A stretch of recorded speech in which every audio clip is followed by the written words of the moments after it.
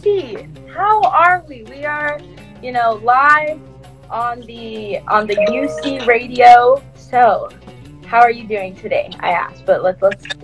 I'm great. I have no classes on Friday, so it's sort of a quiet day for me. But on the other hand, every Friday I post the this week's episode for the radio show because it plays on Saturday morning. So last night, pretty late, I was working on the show, but I got it finished. Obviously, this week is on Dominican Republic, and if you look over to tfa.radio, which is our Instagram page, you can see the post for Dominican Republic. But so overall, the day has been good. That's great. So I mean, let's get into it. So yesterday we did the Dominican Republic. The first question I guess I have is, what inspired you to start this show? What made you wake up at 8:30 one day and say, we need to get this going? Absolutely. Good question. So I'm from the United States, and for whatever reason, growing up, my parents always talked about college radio. I was interested in radio just because I have a vague interest in music. I know some artists, and frankly, I think the radio show at U of T it has a lot of potential. Right now, it's got an amazing station director named Ken Stour, and they're looking for a new station manager. It's just a great collection of really creative people, and basically I wanted to get involved in it. So the way I started was through a little volunteering, and I worked at the phone bank, which means people call from all over Ontario, New York, and say if they want to make a donation. So I was on the phone lines, so I did a little volunteering. And then shortly after, my dad recommended that I start a show. So what kind of show would I start? Well, I go to a school that has thousands upon thousands of international students, right? So that's one thing. Number two is I love traveling, and I study political science, so again, I have like a vague understanding of some of the countries that are out there. I got a world map on my wall over here. So there's another component. And then the third part is just I have a computer, I have a microphone, and that's basically how it all came together. So that's how Tracks from Abroad started. And for anyone who doesn't know, the idea behind the show, it's a weekly show on CIUT 89.5 FM. And every week is a different student who comes from a new country. So this week is Dominican Republic, but let's take next week, for example. My friend Sharon, her family's from St. Lucia. So I just call up Sharon. I say, can you send me a playlist of music from St. Lucia? So she sends me a playlist. We talk over Zoom for 30 minutes, not very long. And then all of a sudden, I'm able to create this awesome radio show that is a combination of political talk, of music, of talking about food, where you can find good Caribbean food in Toronto, all kinds of stuff. So that's what it's about. Very cool. And these are all very important questions. I need to know, because there's only so much brown food truck I can eat. Actually, no, it's an infinite supply. But if I want to take a break someday, and yeah, you sort of alluded to it, but like music is sort of not just a starting point, but it is very much a way that students can share stories, the way that students can really express their experiences either within the city or whatnot. So how have you found, or anecdotes of like stories or experiences that you think this radio show helps students? Yeah, so I totally agree. Music is it's such a great way to learn about the world. It's an easy way. Like, you're in French class, maybe you're learning grammar and, bonjour, comment ça va, all this stuff. But once you start getting into like French rap, right? French rap has been around for a long time. And then also that rap influence has gotten into Quebec. So this is all to say that, any type of music has so many connections to history, and culture, and politics, which I'm into. And so, yeah, it's a great way to learn about the world. But in terms of specific stories about how I've learned it, okay, here's an example. I did a show on Iran, and I had my friend come on whose name is Keon. He went to U of T. He graduated recently.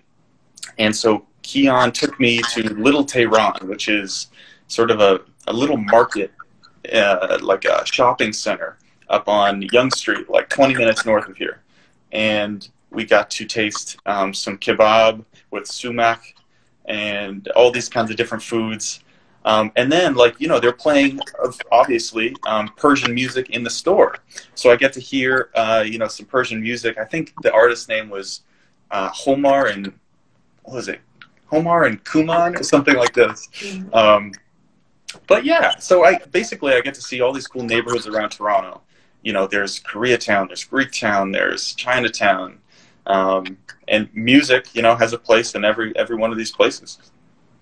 I agree, and they are all citizens of Funky Town, you know. I think Toronto, like, I'm from the United States as well, and I mean, not speaking for the whole country, but in terms of Toronto, like, it is such a, you know, beautiful mix of cultures and fusing and, you know, being different parts and just very chef's kiss.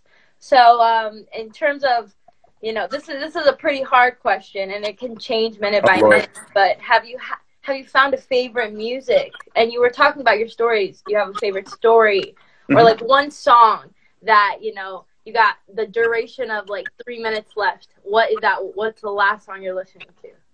Okay. As far as cool music I've found, you know, I come from a very small town in a state called Vermont. And what kind of music do we have? Well, it's kind of like folk music. It's, you know, it is creative, but not, you know, it doesn't, the music in Vermont is not nearly as diverse as the music in Toronto. So I've been able, through the show, to find music from local Torontonians who are making music. So, for example, this last show had some tracks by Ana Leah, who is a Dominican musician, a rising artist. She's on a record label called Lula World Records. You may know the Lula Lounge is a restaurant in downtown Toronto. And so I've been able to connect and sort of network with these cool people. But let's see. Another component of your question was about specific stories. And there are so many good stories. Like, you know, you and I are having a conversation now. It's pretty relaxed. And that's basically what the show is like, too. So one story that I can think of is, I think 2 shows ago, number 12, we had, or let's see, number 11. We have 13 shows total, but 2 ago, we had Mathis on from Haiti, and he talked about his dad, who is trying to become an Olympic skier to represent Haiti in the 2022 Olympics. And, you know, that is incredible because Haiti has never had snow, as far as I know, not in this, you know, epic, maybe millions of years ago it has stuff. But the point is, this amazing story came out, and Mathis was able to share it. And he was able to share a bunch of cool Haitian music as well. And I know we're going to talk about my Spotify Wrapped in a little bit, but one incredible Haitian is K Tornada. You guys may know he's won a Grammy, I believe, but he's from Montreal, and he's of Haitian descent, he and his brother, Lou Phelps. And, yeah, long tangent, but basically, this show, it's given me so much. It's given me access to all kinds of cool music and all kinds of cool students at U of T.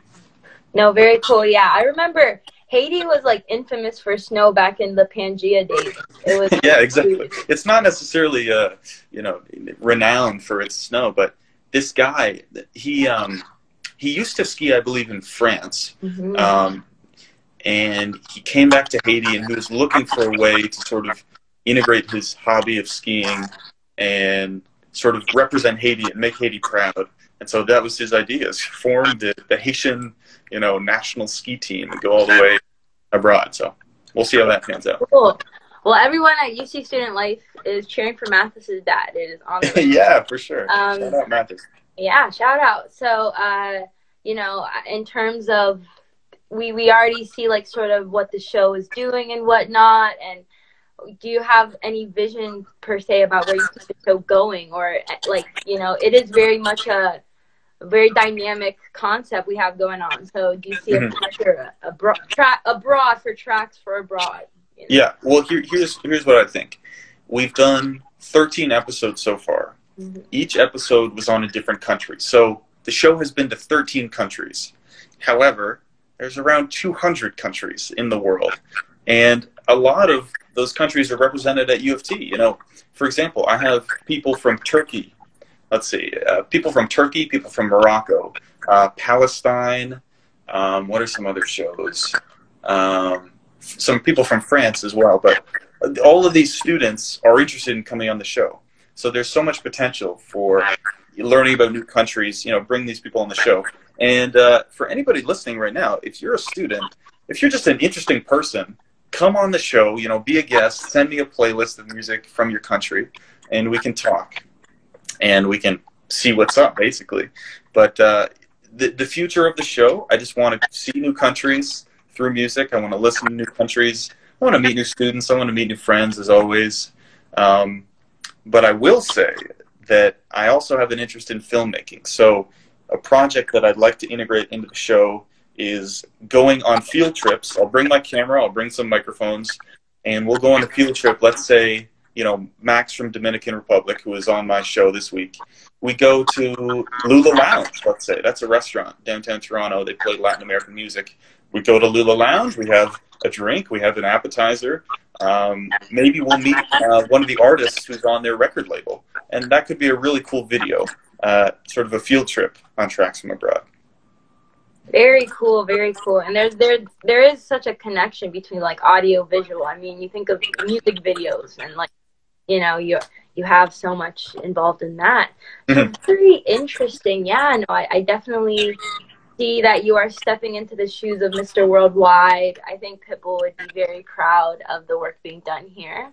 Yeah, Pitbull's a great guy. I mean, I think they did like a contest, like it was with Walt. Basically, he went all the way to Alaska to perform a show. So I'm definitely down with Pitbull. He travels around and he's got a good reputation in my book, at least. Cool guy. I saw that. Yeah, he went to a Walmart specifically. They said to go, and he said, "Put me on." I think he is the flight. I think that he levitates honestly between countries because he is just so worldwide.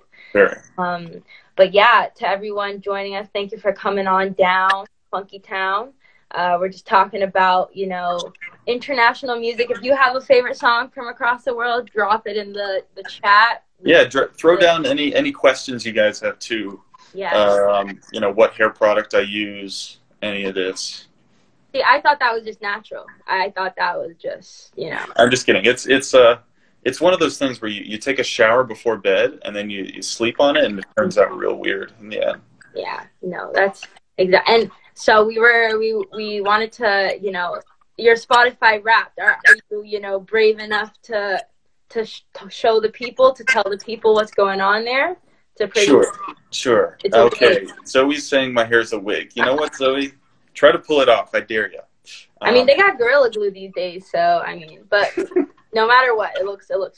Let's get back to this. Let's steer away from my hair. Back to Spotify Wrapped. I think Wrapped is a pretty incredible marketing tactic. It's almost like a yearbook. Like you get to see, basically, what songs you liked, what artists you liked. You get to see the trends in your tastes, like, month to month, who you're into. Hey, Vismay. Vismay joined. Hopefully we can get Vismay on the show, too. Vismay, come on. Okay, but here are some artists that I listen to. And I'll say ahead of time, the artists I listen to, not terribly diverse, like a lot of sort of hip-hop, a lot of, you'll hear who it is. But that is to say that this radio show has given me the opportunity to listen to music outside of the U.S., outside of Canada, listening to music from, what's a random place? St. Lucia. Like, that's never going to come up in my Spotify Wrap, but now I have the chance to listen to that. So, big reveal. Kaytranada is towards the top of my list as an artist. And the truth is, I was listening to Kaytranada before I knew he was from Haiti. And so, the show we did on Haiti, I learned all about Haitian politics and about Haitian food. They have this soup called soup jumu. And actually on our YouTube page, I did a great interview with a professor who talked about Haiti. Okay, next artist, Daft Punk. A French, this duo's from France. Unfortunately, they broke up permanently, I think, in 2021. But always been into Daft Punk. Gorillaz. Damon Albarn and Gorillaz.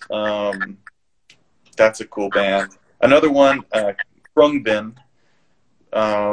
They do like Thai funk, I think is their genre. Actually, one of my favorite groups. As always, MF Doom. Doom is always at the top of the list. Much respect. I'll list a few here rapidly. Aphex Twin, Jay Dilla, Outkast, Kanye West. Here's some weirder ones. Ariel Pink, Jack Johnson, Gil Scott-Heron. Oh, good one, good one. Yeah. Do you react to any of these? You know any of these guys, Ruth? Oh, the revolution will not be televised. Yeah. Absolutely, absolutely. Yeah. And he actually did a cool project album with Jamie XX. It was like a two-person album, and I think it came out in 2011. That's a good one to check out too. Very cool stuff. Very cool stuff. Yeah. And I mean, I Thai funk. I know Thai food is funky, but now I know there's some good funky music there too. And our friend Patrick talking. Yeah. What's Patrick say? You're following Neil Young's example and remove your content from Spotify to protest Joe Rogan. This is a good question. Unfortunately, Joe and I are pretty tight. He's going to have me on the show in a minute here. So we'll have to see, Pat. I don't know if that's going to fly. Yeah, but I do have Patrick. If you need, I got this iPod Classic for you. If you don't want to keep paying artists 0.003 cents to stream. Yeah. Pat, that's pretty generous of her. You should take her up on that. I know, but it's okay. It's okay. Not everyone's as good. But very interesting. So I mean, and we were talking about sort of your like volunteering with the radio station and your sort of like interest in political science and whatnot. And how do you see those intersecting per se? Yeah, well, that's a good question. A lot of the shows, I don't start out trying to make them political, but the nature of music is that it gets political, like it's inevitable, basically. So our very first show we did with Chloe Chao is a Brazilian student, an economist, rising economist at U of T. But she told us about how this song by, what's the name? I forget the guy's name, but basically Brazil had a dictatorship and there was a lot of censorship, and so this artist put together a song that was very subtly dissing the government, and it got through the censors, and it was like a sort of a rallying cry for this revolution. But you know what? These students that I'm talking about that have these stories, I think some of them might actually be on this call, so maybe we should try to bring them in. So if you are a guest, who's come on our show before, try to join our call, and we'll hang out a little bit. Does that sound good? Let's make this a round table. A round table, yeah. We got Anna. Anna, are you there? Hello. Hi, Anna. Hi. How are you? I'm good. How about y'all? Living life, breathing air. Somehow we're going to get there. It's good. We're staying warm. Thank you for hopping in today. Yeah. Anna, tell us about your experience on Tracks from Abroad. I interviewed you. You gave some music. How was that? It was fun. I think for me it was also interesting because I hadn't myself listened to that much Latvian music before. Like, it was obviously around me, but it like sort of made me pay more attention and actually listen to more of it right now. So that's kind of cool. That was. But yeah, otherwise it was pretty great. No, very cool. It's interesting. I find like you're not really aware of what you listen to until you're not hearing it anymore, and then like you hear it and you're like, whoa, like who's playing that? Yeah, very, very. Grew up on that very funky Ethiopian Orthodox church music, and then I was like, not had it anymore, and then all the lyrics come back too, which is like I'm like, whoa, that's like memory. Oh yeah, like the associations with the music as well. Yeah, and then you're like craving food from home, and overall. Some of the only music that came out of Vermont is Fish. I don't know if you know Fish, but not my favorite, I would say. What other music came out of Vermont? I actually have a cousin who is from Vermont who has her own band. It's called Cowbells. Her name is Kalmia Traver. And in the future, I might want to do a show on my state, on Vermont, because technically it is international, you know, across the border. So keep an eye out in the future. If I do a show on Vermont, I'm definitely going to include my cousin's music on it too. Yeah. I think you should interview yourself in like a mirror. I feel like that's the way to do it. That'd be. I think Bernie Sanders himself would also love to hop in on that. You know, You know what? Yeah, I don't want to take too much of Bernie's time away because he's, you know, smashing the fash or whatever he's up to. Yeah, I'd love to talk to Bernie. That'd be cool. Feel the burn. Very cool stuff. It was a pleasure talking to you, chatting with you. Yeah, thanks, guys. Thank you, Anna. Wow. Obrigada. Bye. Okay, let's get requests in here. Sorry, y'all. I look like a professor trying to figure out Zoom. Question. Okay. Hey, oh, there he is. Hi everybody. How you doing? Yeah. Great. Yeah. So I'm right now in my lab trying to work on something, but then I didn't want to miss the show. So you just let me know. Look at the dedication. Wow. Oh my goodness. Yeah, it's an amazing endeavor, I have to say the least. So I've been really excited ever since. So I'll just tell you the story of how I came to know about PFA radio. So I used to go to the gym before the Christmas vacation, and just before you enter the locker rooms, there were two small pink posters where it was written that tracks from abroad, and do you want to? And then the Instagram handle was also presented over there. I just went ahead and started following whatever was going on there. And then Jesse came up to me saying, "Whoa, you have some really nice music on your profile. Would you like to be on the show one day?" And that was really an amazing experience. We did our recording last week, right? Last week maybe. Yeah. And it was so amazing. Really amazing. Thank you so much. It was really fun, and I think one of the coolest parts, like, you really got to look forward to this show because Deepayan is a musician himself, which is pretty unique. So not only does he have an understanding of the music of his country, but he's actually played that music, which is a whole nother level. Yeah. So I have been trying to learn. So my genre is principally classical music of India. And I have been trying to learn a few instruments. I trained on the violin initially, and then there are some other instruments that I play. Like there is an Indian bamboo flute, which is a flute like the Western instrument, but it is made of bamboo. And so I just try to, learn these instruments, whatever there are in Indian classical music.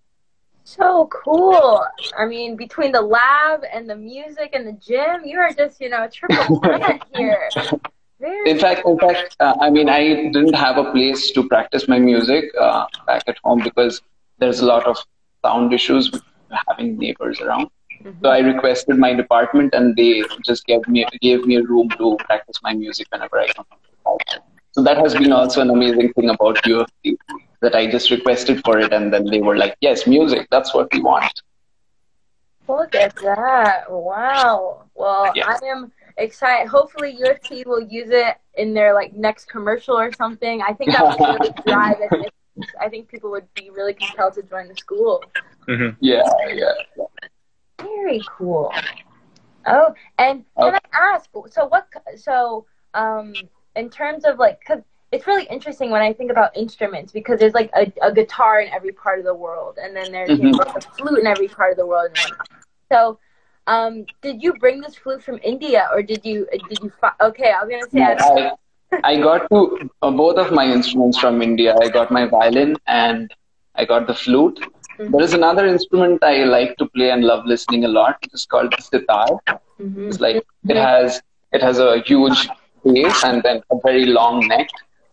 And but it is very difficult to move that instrument around because it's huge.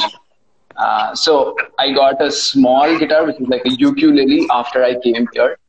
And then I've kept these instruments here and there, a few in the department, a few in my room, so that I can just, play whatever I like whenever I'm there.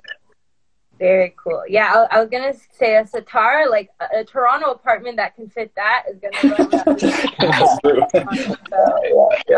But very beautiful instrument as well. Yeah, I know. And I mean, like Indian classical music is so like rich and and I mean, and do you feel like I know it must be difficult sometimes? You know, you get homesick and whatnot. And does music really like help you feel? Yeah. You know, I actually found an association for Indian classical music over here. So I was kind of stalking people who were associated with this music before I came here in September. And luckily, I did find some people.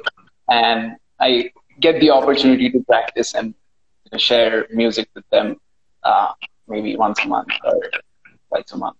So homesickness is not getting me that bad yet. yeah. Ruth, if you don't mind, we have a few other people who've joined who might not know what the heck this is. So let me give you all a little explanation. My name is Jesse. I host a radio show, a student radio show at U of T called Tracks from Abroad. And to my right side, you can see Deepayan, who is an upcoming guest on the show. He's from India. And every single week we go to a different country. We hear music from that country. And we are totally open to having, new guests come on from all around the world. And today, actually, we just released our 13th episode on Dominican Republic. Next week's show is going to be on St. Lucia. Every week is a different country, so you learn all about the whole world, and you listen to some cool music too. So that's a little summary of what we're doing here. So, if you need to get your music taste, I know it's difficult sometimes, but this is where you can find the good stuff. Yep, absolutely. Yeah. Okay, I'm going to take off now and then get back to my work. But I'm going to keep listening to this as long as it goes on. Thank you, and have a good time with your lab. Yeah. Hope you thank you. crack some life science, miracles. Yeah. Bye-bye. Ouch. Have a great day. Have a great Friday. So thank you, Jesse, for bringing a few students along who have been in episodes, who are coming in episodes.